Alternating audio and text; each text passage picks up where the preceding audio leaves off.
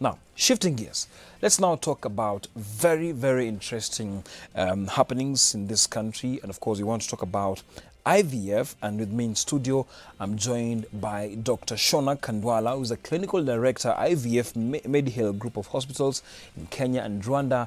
And he wants to touch base on so many critical issues about not able to give birth. These guys are doing a marvelous job. Welcome. Good morning. And good morning to you. Thank you for having me here. Karibu sana.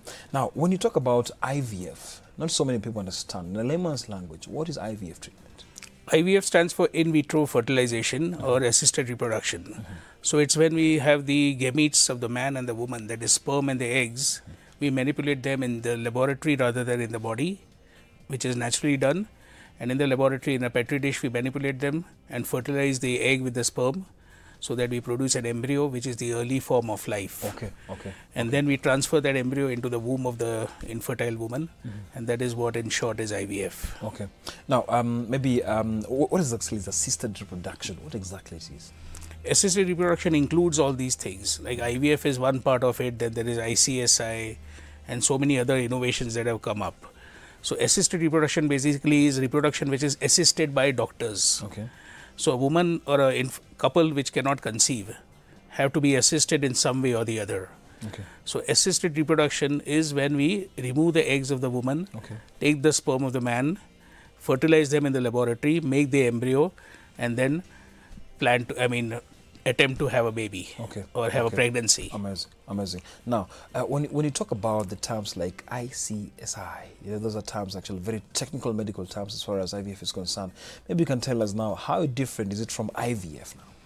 So when assisted reproduction or IVF started way back in the mid 70s, 1970s, that time it was in vitro fertilization, where a single egg was taken in a petri dish. And 50,000 sperms, a drop containing 50,000 sperm was put on it. So one sperm would find its way within the egg and fertilize it. So that was crudely termed as IVF. I mean, that was a loose term. Then we started more specializing. And then we got what is called as ICSI or ICSI, that is intracytoplasmic sperm injection. So now we have one egg under a microscope, 1000 magnification. We take one sperm and inject that sperm inside the egg. And then we fertilize the egg. So that is ICSI. So that is what we do nowadays in the laboratory. We don't no longer do IVF. We do ICSI. So the new term of IVF is ICSI. Societal-wise, we have so many people whose marriages have actually just gone apart because they're unable to get a baby or a kid for that matter. Now, what's your opinion as someone who's ventured in this for quite some time? What's your opinion on just trying to maybe give it a try in terms of now getting this lesser treatment? What's your opinion on guys who can actually do this and its affordability also? Now, you know, the incidence of infertility in Kenya is 20% of the adult population. So 1 in 5 couples are infertile. Now, all of them don't need to go for IVF. Simple techniques and treatments can treat many of the couples. Among these infertile couples, about 15 to 20% go for IVF. So the others, 80% can be treated almost by just plain counseling, doing some tests, doing plain treatment, or even something like insemination. So most of the couples can achieve pregnancy with that. And then those who do not then have to go for the IVF. So maybe 15 to 20% of these infertile couples require to go for a higher or a specialized treatment like IVF. Now, with the video demonstration, how is actually done? How is it done? Because through a video demonstration which you're about to play right now, maybe you can take us through the process itself. Now, how is it done from the egg to now the whole process now? So can we start with the video? Absolutely, we can start with the video. So I need to see that. If you can put it on. Actually, we'll be playing it on a few. All right. Director Bonararo. All right. So basically, as we talk also through it now. So you know what we do is not this one. There is another video. This is showing basically the hatching of the. This is already a formed embryo. And this is showing the hatching by a laser. So there you see the this bullet, it's aimed on the Okay. wall of the embryo, Okay. and then the laser is pointed at that, and there is a laser is fired on that, Okay. and the wall thins out. Uh-huh. When the wall thins out, it enables the hatching of the embryo and therefore the implantation inside the uterus. Okay. So this assists the embryo to implant. Okay. This increases the chances of that lady to conceive by using laser. Okay. Okay. Laser is also used, similarly, laser is also used to do the biopsy of the same embryo in case we want to do a genetic study for that embryo. Of course, we are getting ahead of this, So I thought we could go back to my original video where I show you the as you're looking for it, egg retrieval. Absolutely. So, as you're looking for it, maybe we can just talk about recent innovations of in IVF. So as you know, but if I get back to your previous question, that what is what are the things involved in the IVF? So what we do basically is when the couple comes to us, we do the full investigation of the male and the female partners. Okay. And then we decide what is the reason by which she's not or they are not conceiving. Okay. We get to the factor, and then we try to treat the factor. So most of the times, as I told you, these couples can be treated by other treatments than IVF.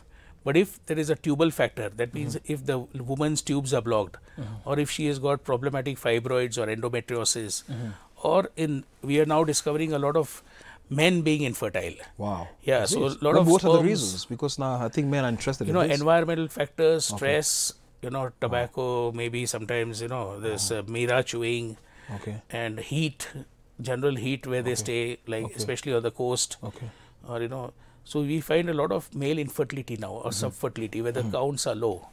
So in such cases, when the counts are low, ICSI or ICSI helps them a lot. Okay. Now, how has freezing impacted the issue of infertility?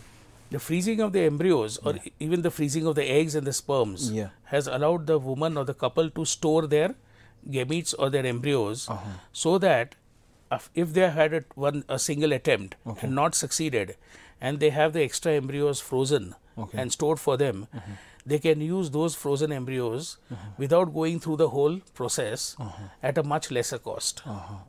Also, a woman who has not decided on marriage or doesn't have a partner but is getting older, she can freeze her eggs and that way conserve her fertility, so that when she becomes older or when she finds a partner, those eggs can be fertilized by the partner's sperms just by IVF, and she can have a baby. Wow. Because at 40 or 41, as you know, the fertility levels drop a lot.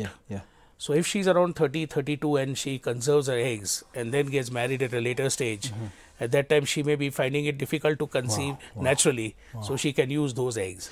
Similarly, a man or a woman, before they go for cancer therapy, radiotherapy or chemotherapy, can conserve their sperms and eggs so that can be used later when they are okay.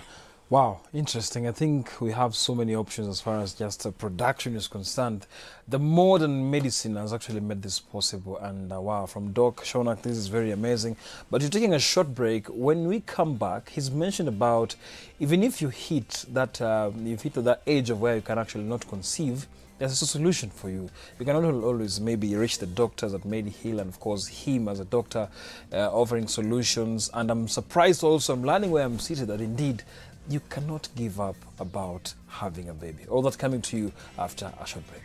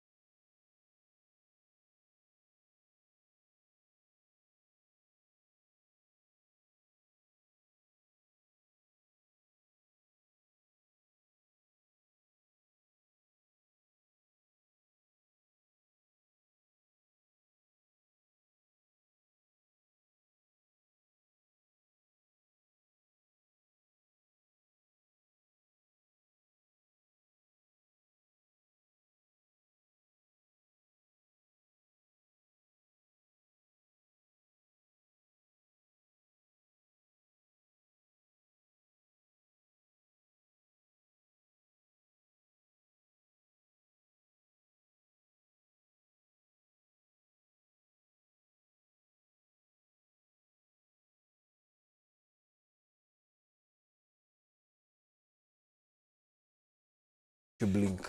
Now those ones, I think you forgot to send them actually. Is there any way that we can do it now, or it's impossible? It's very impossible. But okay, so next time. Let's just talk then. Yeah, absolutely. Next time we'll actually do it. Yeah, sure. Yeah.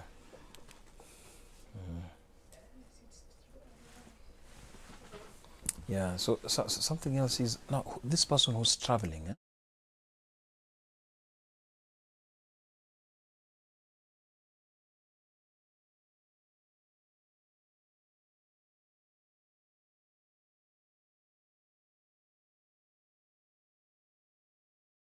So he's actually the partner or the husband. Okay. All right. Let me just try something.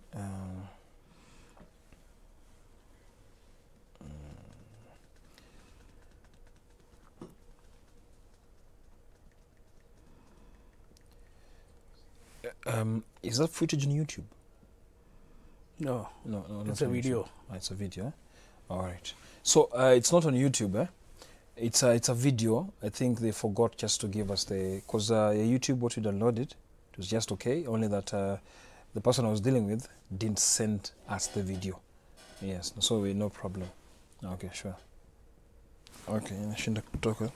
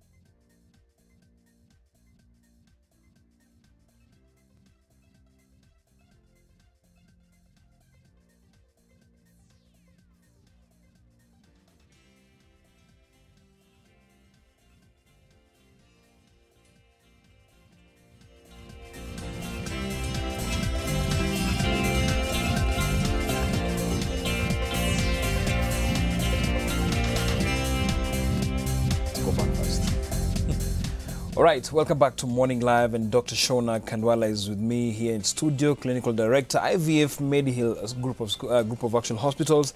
And the biggest thing that even guys are asking on social media is the cost, because as much as we blame women of infertility, trust me, the percentage of men who are not able to actually do it is amazing. And we have someone here from Water Daniel asking, so as a man, what are the causes that can make me infertile? Of course, we discussed it, and just for clarification purposes, you can just maybe answer him. Yeah, as I told you, environmental factors, especially a lot of heat where the person is working, as we have in, near the Somalia border or near on the coast. Many of the infertility comes from that. Also, the toxic products in the food, in the daily diet. Environmental factors like pollution, etc. Now, Jabir is asking, if I realize my woman is not fertile, what's the best solution? Because I see so many people breaking up because of this issue of not being able to bear a child. So what's the solution, and what's the cost? No, actually, they have to come as a couple for investigation. Both sides. We won't know what is the solution till we know what is the cause. Investigation, yeah, sure. So, what is the factor? Whether the male is involved or the female is involved. As you just now said, male and female are almost equally involved nowadays. And we are seeing a lot of male infertility going, becoming higher and higher. So, we need to know what is the cause in the woman.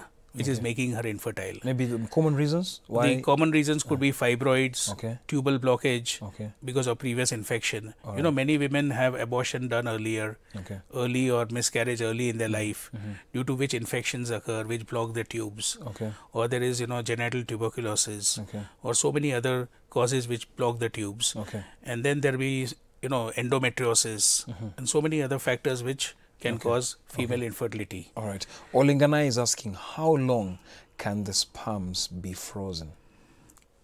I mean, if you say it's a lifetime, but best used within 10 years. Nobody would keep them more than 10 years, I believe. Okay. But effectively lifetime. Okay. Now the last question, Atta Maina asking, will the frozen sperm just produce a quality kid like any other kid, or maybe he or she might be having problems in future?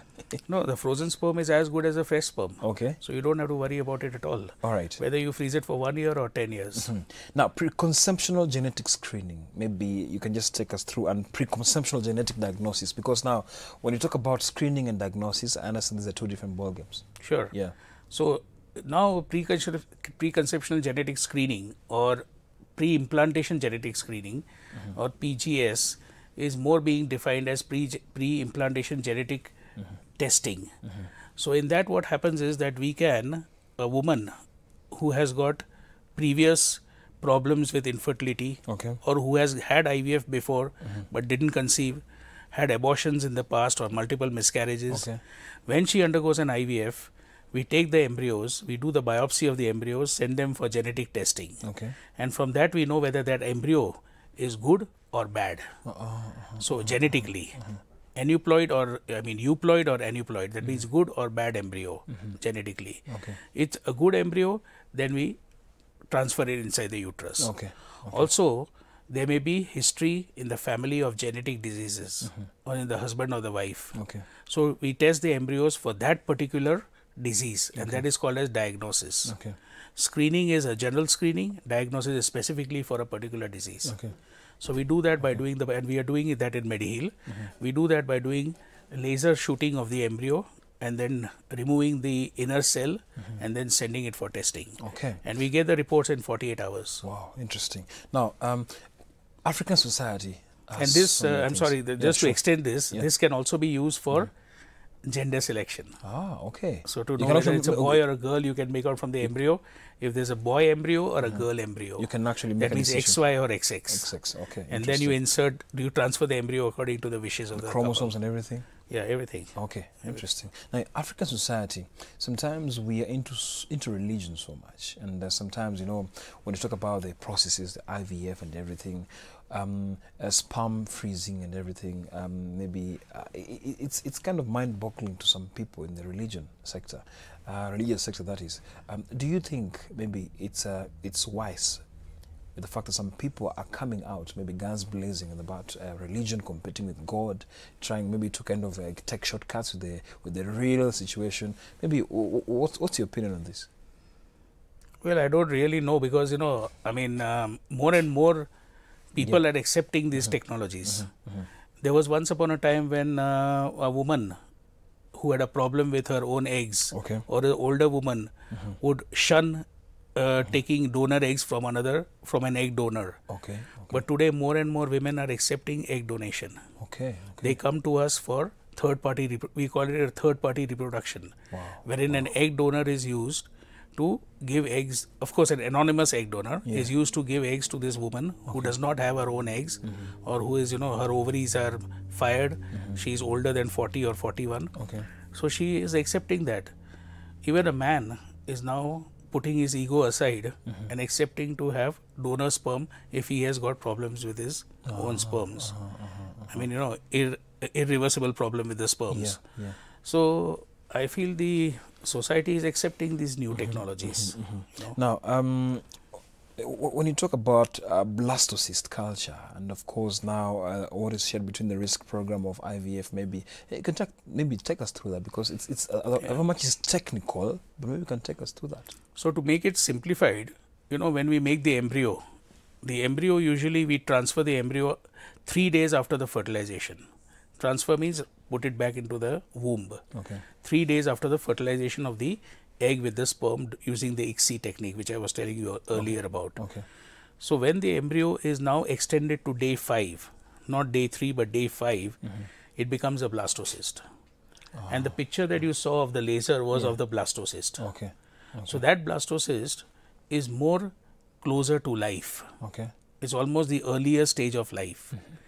And if we transfer that blastocyst inside the uterus, Okay. it seems that there is a very high chance of getting that woman pregnant. So we do blastocyst transfer in 40% of our women. 60% we are still doing the conventional day 3 transfer of the embryos. But blastocyst is day 5. We extend the culture by 2 more days and we give the woman the benefit of getting higher chance of pregnancy. Okay. Now, has there been any complication maybe with your follow-up from all the processes? With your follow-up, have you ever experienced any complication from a client who came to you and now maybe came back again for some correctional surgery of some sort? No, we don't get correctional surgery complication, but we get a complication which is not that severe, but it can become severe if you don't handle it well, and that is called ovarian hyperstimulation. You know, in order to get the eggs from a woman, we just don't need one egg. When we do IVF, we need multiple eggs. So we give her injections for 10 days in order to stimulate the eggs in the ovary. So when we are doing that, some women, they respond very highly. And they may, you know, some women may get 20, 25 or even 30 eggs. So in which case they can go into what is called as ovarian hyperstimulation. Ovarian hyperstimulation can lead to a lot of problems, you know, renal problems, and she may be in a severe degree, she may have to be admitted to an ICU. But of course, we are very careful. We know, we identify these cases very early, even before we start the stimulation. We give them the planned protocol according to their needs, and we control the hyperstimulation as much as possible. So that's probably the only complication that can occur in IVF. Not so serious. Now, can someone bear a child, for example, 2 children by the same process, or 3? Yeah, it can happen. Multiple pregnancy is known to occur in IVF. Because, you know, basically as a standard, we put 3 or 4 embryos within the uterus in order to give a better chance. So at least, you know, depending upon the age of the woman, if the woman comes to me below 30, like she's 27 or 28, I'll just put 2 embryos inside her. Or a 1 blastocyst on day 5. You know, if she comes to me above 30, I might have to put 3 embryos. And the closer she gets to 40 or above 40, then I'll have to put 4 embryos. This is to give a higher chance for her to conceive because she's older. She's older. The older the woman, the more the embryos we have to put in. As a result of this, 2 or 3 may implant, and we get twins. Twins are very often. But triplets and quadruplets, that means 3 or 4 are very rare. I think so it is possible. And you know, I mean, a lot of Kenyan women or a lot of African women, they want multiple pregnancy. They want multiple. Yeah, they want multiple pregnancy. So, you know, it's not in our hands to design the multiple pregnancy, but we can, the probabilities increase when you do IVF. It's just a, Now, laser embryo hatching in IVF. Maybe you can tell us more about that. Yeah, so that video that we were seeing is our laser hatching, you know. So what really happens? Maybe you can now again explain to us, because some viewers are kind of very confused here. Because maybe someone who's just Betty Kendi is asking now, is it a surgical process or a laser process? It's very confusing. Are you talking about the laser or the IVF in general? In general now, The IVF in general is a daycare procedure. It's not a surgical procedure. There are no scars, no incisions, nothing. So when we do the egg retrieval, we do it through the vaginal probe. You know, there's a vaginal ultrasound transducer that guides us, and the needle goes along that. So I wish we had that video, you know. But so it shows us the eggs, and we aspirate we remove the follicles. So there is no surgical incision, nothing. The patient has to remain only for 2 hours on that day, the woman. And the next day when 3 days later when she comes for the embryo transfer, it's a daycare procedure. She just hops on the table, we do the transfer, and she goes off. So that's it. And as far as laser hatching is concerned, the laser hatching we do for the embryos which have got thick walls. So the thick wall does not allow the embryo to implant when it goes inside the uterus. So we do the laser hatching to thin out the wall of the uterus. We make a hole in the wall. So it goes and implants better. Oh, wow, Yeah. wow. Now maybe just... But you know, as you know, everything comes with a cost. Absolutely. No, So the blastocyst or the laser hatching or the IVF also, so there what's are the cost actually? factors. What's the cost? So IVF, you know, is pretty expensive. It can, you know, bring you down by $500,000. Okay. One IVF attempt. One IVF attempt. Yeah. Okay. And of course, the blastocyst and the laser are add-ons. So when we do a day 5 or a blastocyst transfer, we charge 50,000 shillings extra. Okay. And that is not included in the initial package because everybody is not offered the blastocyst, only certain patients who meet the criteria. All right. And laser hatching is 25,000 shillings. Okay. Can insurance take care of this? NHIF does take care of civil servants and the NPS for the IVF. Wow, interesting. So also AON for the teachers. Now, for people who might want really to see you, how can they get you, Doc? So if you can, you know, I am available at Medihill at Parklands, opposite Aga Khan, 24/7. I mean, you know, except for Sunday. Except for Sunday. And when I'm traveling, because I also go to Kigali, Rwanda. Oh, so you have another branch to do in IVF, Kigali. yeah. Okay. And we also have at Eldoret. Okay. All right. So I go once in a month there, and you know, every alternate month to Rwanda for a few days to do IVF. All right. Amazing, amazing, Doc, and thank you so much, and a good work you're doing actually. And yes, we have been having so many problems about our society, trying to maybe condemn women who cannot give birth, even men who cannot actually bear children, that indeed they are outcasts from our community. But as you can see, we have solutions onto these. And if you have that time, you can go see Doc and he will sort you out. Thank you so much, Doc, for coming. All right. We're now taking a short break now. When we come back, Bona Lotan Salapay and Onesimus Commander will be coming to talk to us about what transpired over the weekend as far as sporting activities were concerned. Now, this will be very interesting. Stay tuned to Morning Live.